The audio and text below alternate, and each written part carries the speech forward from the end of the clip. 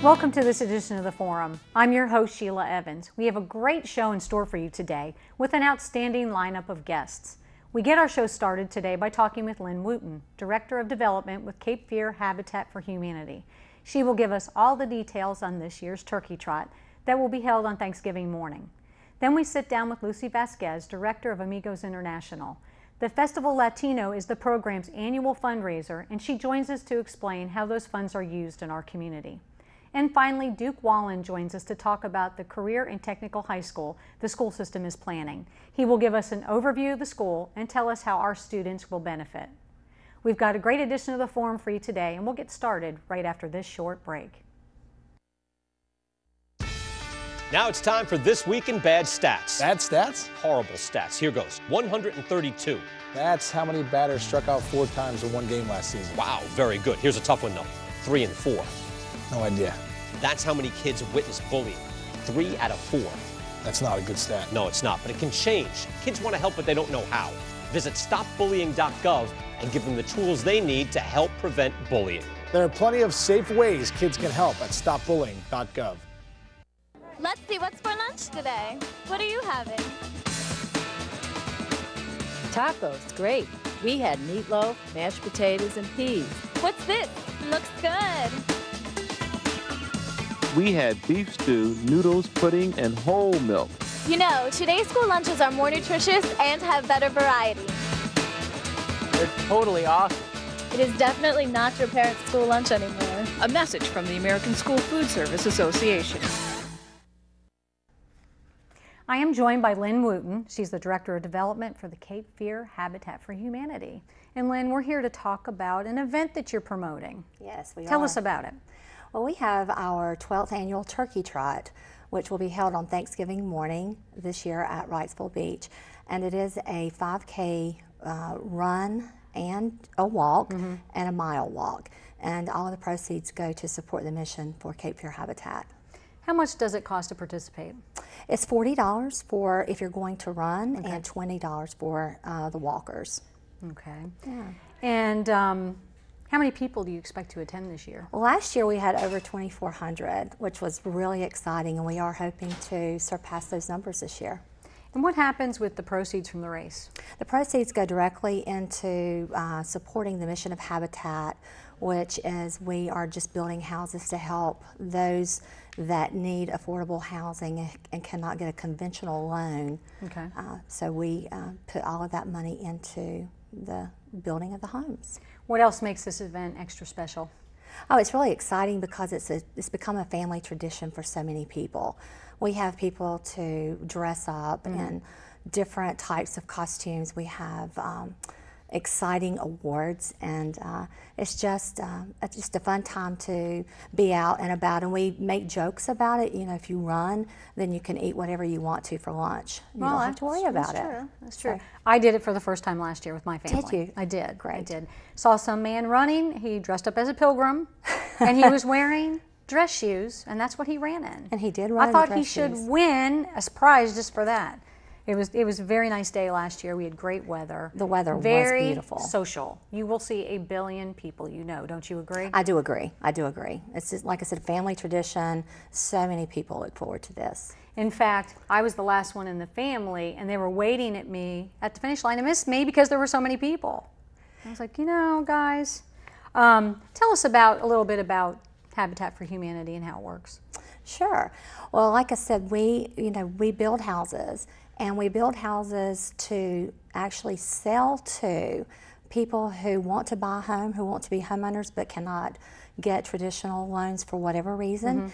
And to be able to be a part of the program, the homeowners have to put in sweat equity hours, so they help us build the home.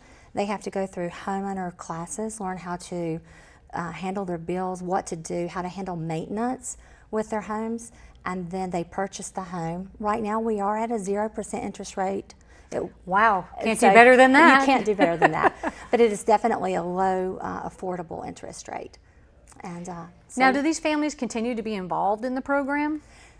They do. Most do. Some people do, some don't. Okay. But we do see a lot of people that continue. And one of the things that they do is they refer us to other people that they know to become our family partners, and that is a big part of what we are trying to do now is to get new family partner members. So if there's anyone interested in becoming a homeowner and they don't have the means to get a conventional loan, we would love to talk with them. Very good. So, what other ways can people get involved with your program? well, we have a lot of our work is done by volunteers on our construction sites, and that is how we keep our prices as low, and we're able to offer some of the things that we do offer. And we have restores. I don't know if you are aware of our restores, but we have people to donate to the restores, and we have volunteers that work in our restores. We also, money donations goes a long ways for us, and then just sponsorships for events like our Turkey Trot or any other events that we have. And how can people in the community support the event? Well, we would love to have everyone show up. We have to register, of course. You can do that by going to our website, and but you can again sponsor the event. You can volunteer to work at the event, but would love for everyone just to come out and be a part of the event.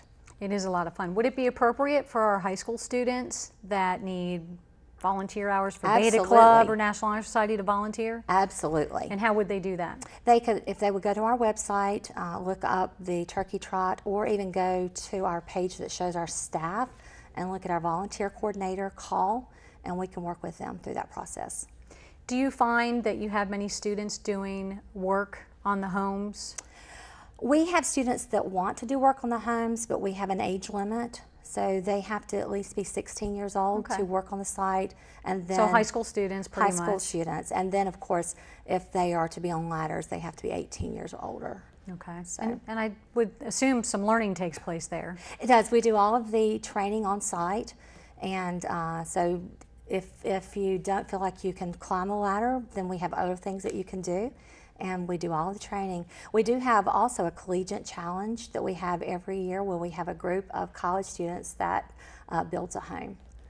College students from here? Well, they come from all over. We do have UNCW that participates, but we have, we open it up, and the schools that want to come to this area will apply. And we build a house through those people coming and volunteering. So they like come in for the weekend? They come in for the week.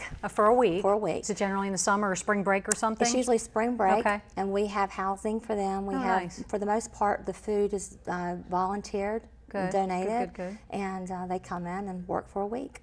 Oh, that's exciting. So maybe I think 4 or 5 weeks we have groups, and then by the end of that time the house is completed. Now, if you have someone that just really wants to get involved in the process and they're not going to touch a hammer because they shouldn't, maybe. Right. Is there something for them to do on site when a house is being built? Absolutely. We just, even if you can bring nails, or if someone needs something and they say, can you go get this, just being a gopher. That's true. And another thing is lunches. We like to provide lunches for our volunteers, and we always have a need for groups to volunteer to bring lunches onto the sites. Very good. Now remind us one more time how you sign up for the Turkey Trot. You go to our website, www.capefairhabitat.org, and there is a big link on the home page that will give that information. Very good. Well, Lynn, thanks for sharing that, and maybe I'll see you out there Thanksgiving Day. I will be looking for you. We'll be back in a few minutes right after these messages.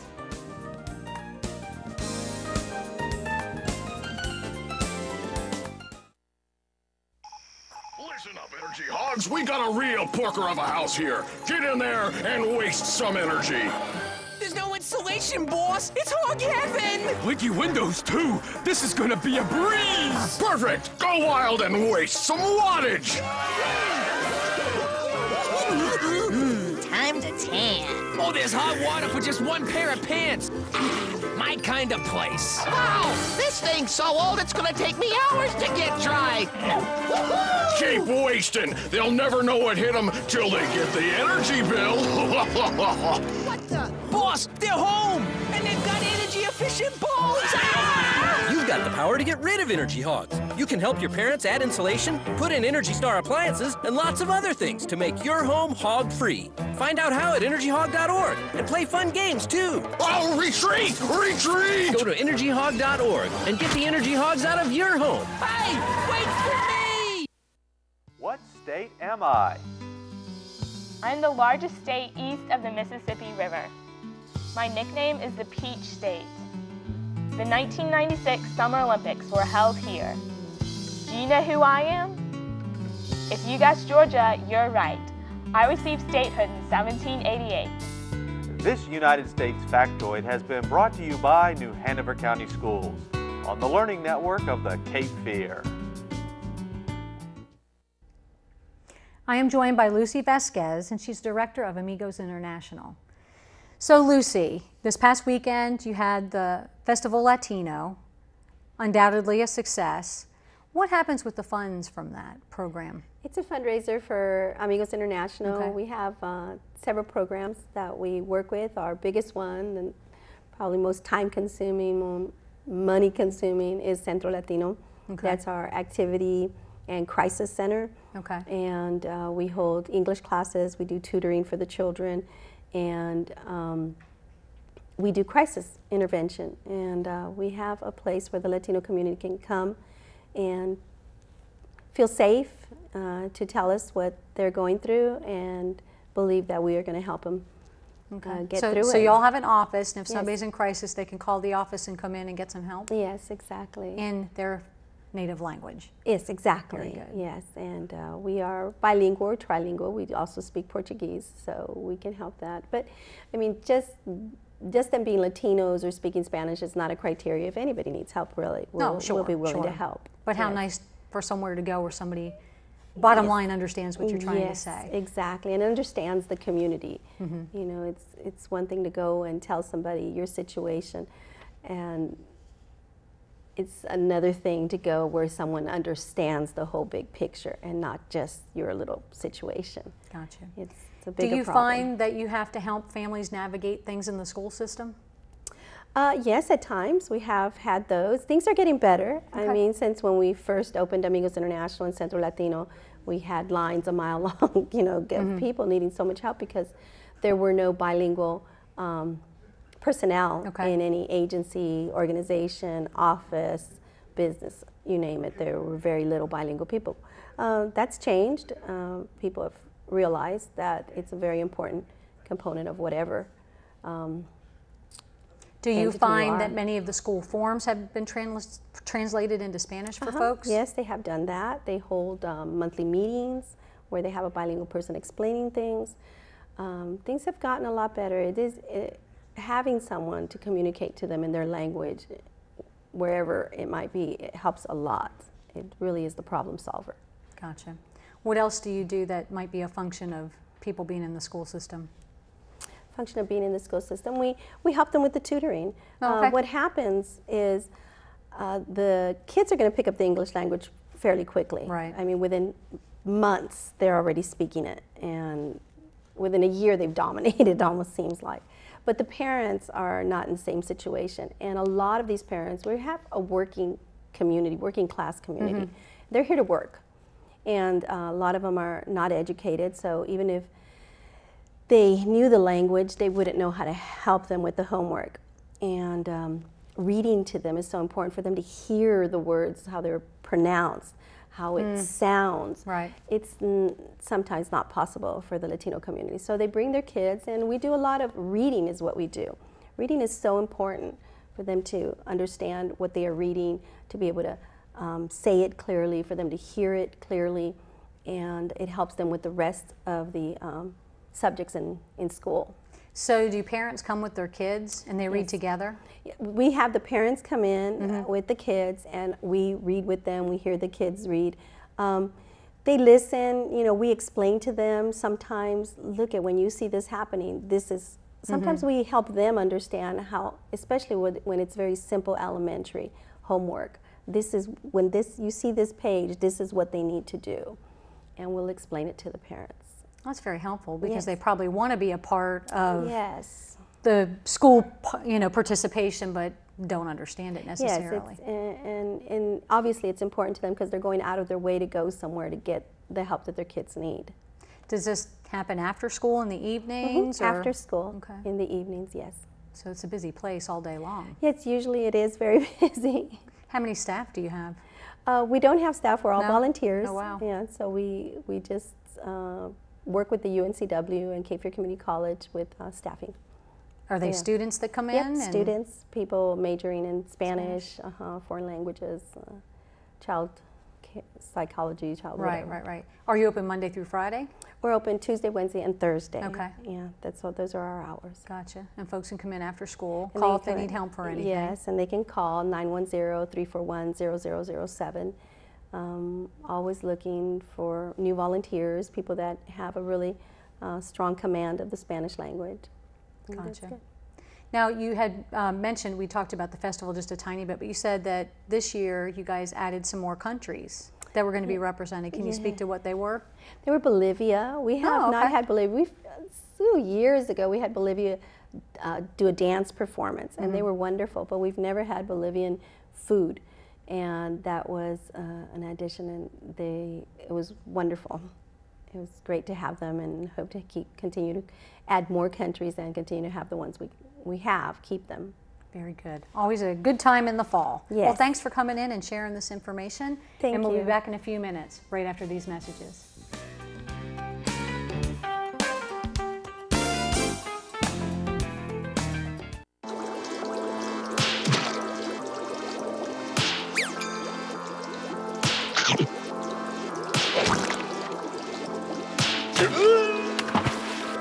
Kids will spend 57 minutes making me go splat.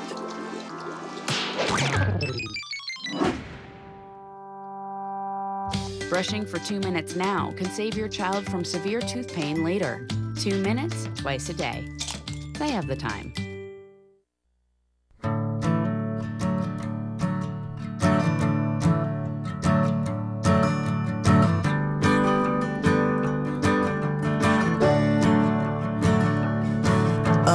Listen now, can you hear the bluebirds? Oh, look up now, can you feel the sun? Whoa, whoa, whoa,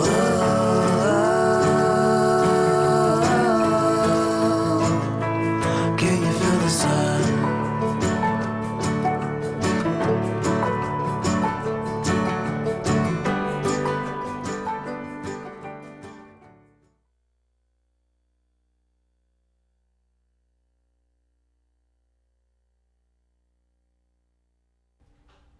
I am joined by Duke Wallen. He is the new program coordinator at the new CTE High School. Tell us a little bit about the CTE High School and what it's going to look like.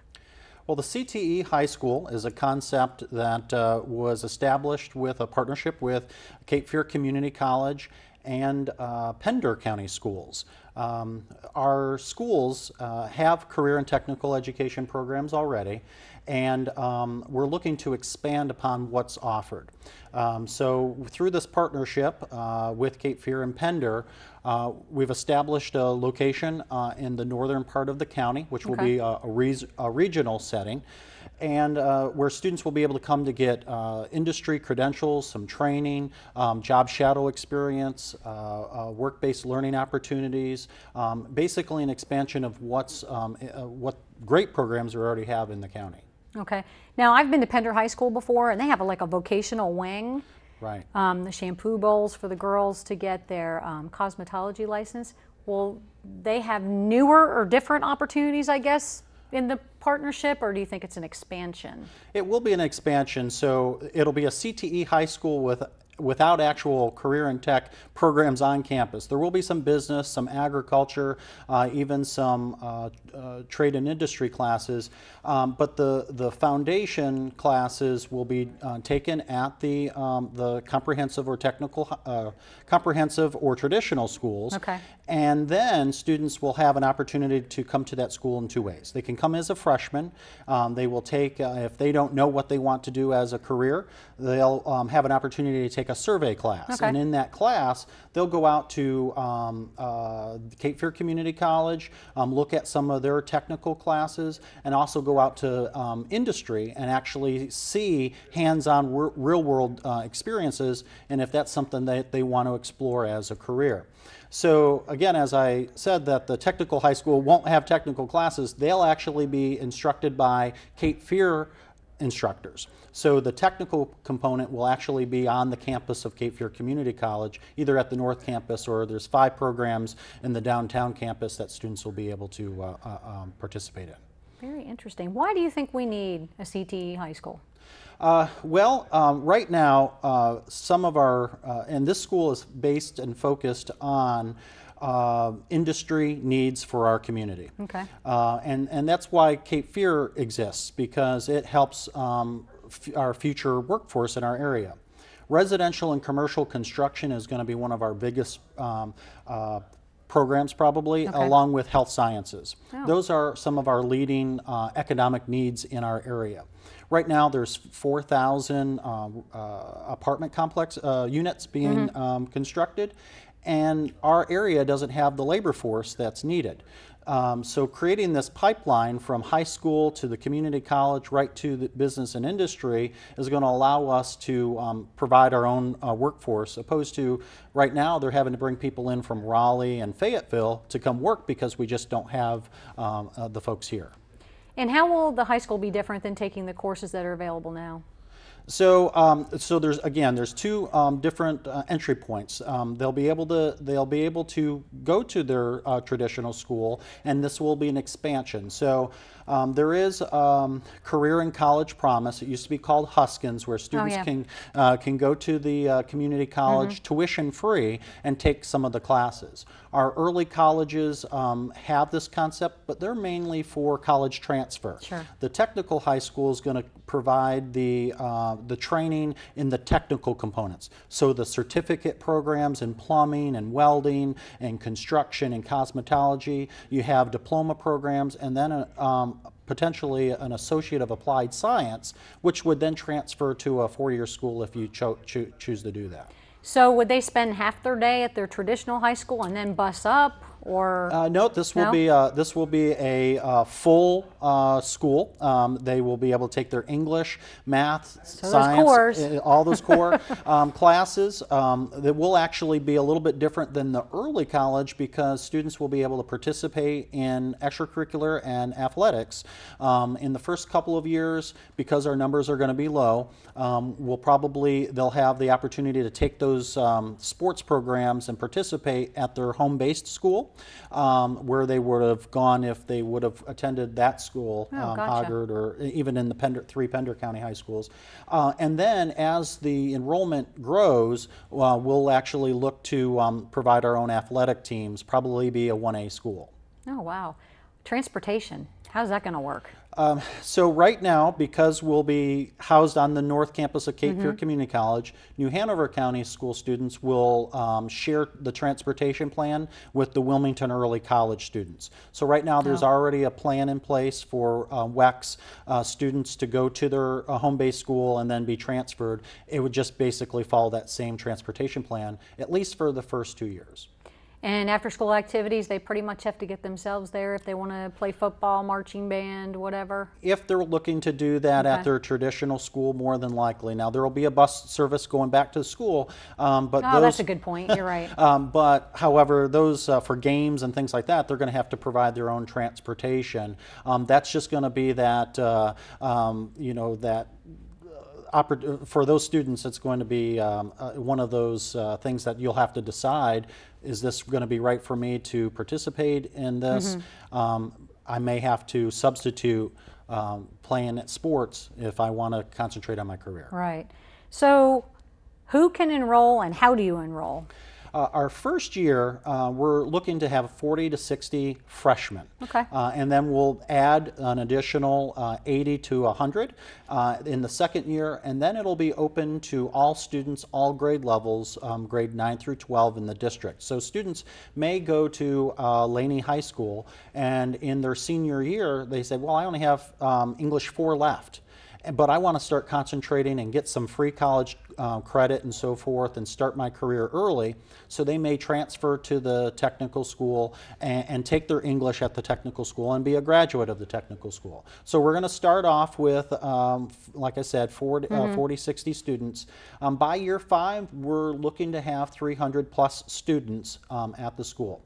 There is an application process for students. That's going to come out right at the first of the year. Students will have to apply online through an application. They'll have a career essay.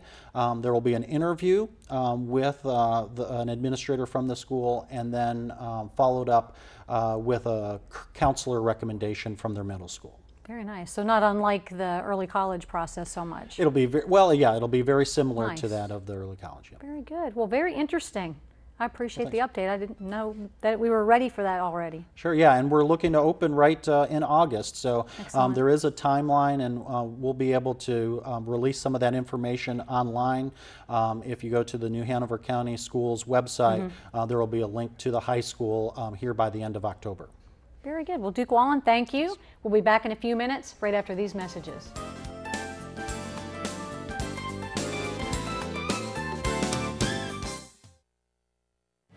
There are so many fun things we all can do to be healthier, no matter who you are or where you are.